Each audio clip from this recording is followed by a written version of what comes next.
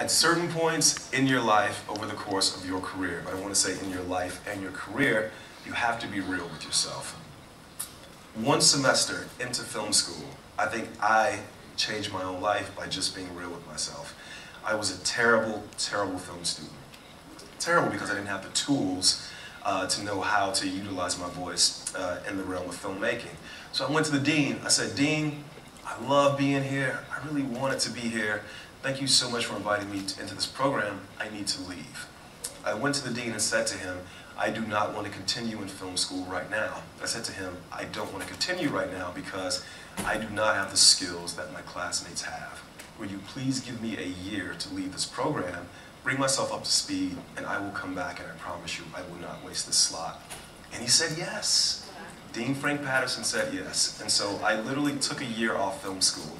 I had started a creative writing degree, and I thought, oh, I'll just go and somehow I'll become this 6-year undergrad student by finishing my creative writing degree while doing what I described an independent study. Some of you have probably heard this story before. I took a still photography class. I went to Blockbuster Video and went to the foreign film section, and I watched every single foreign film that was on the shelf. There was a science library on campus called the Direct Science Library. It changed my life.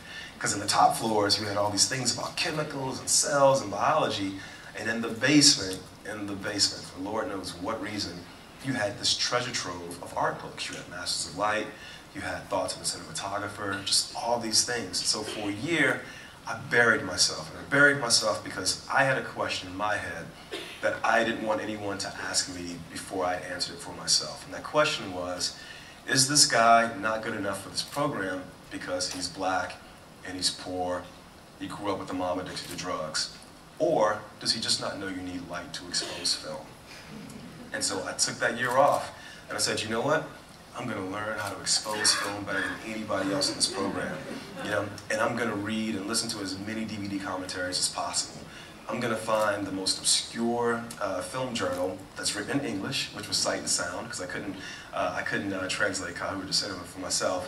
And I'm going to read as much film criticism as I possibly can. I'm going to open the field of my experience as wide as possible, and then I'm going to come back. And when I come back, I'm going to show them. I'm going to show every damn body. Now,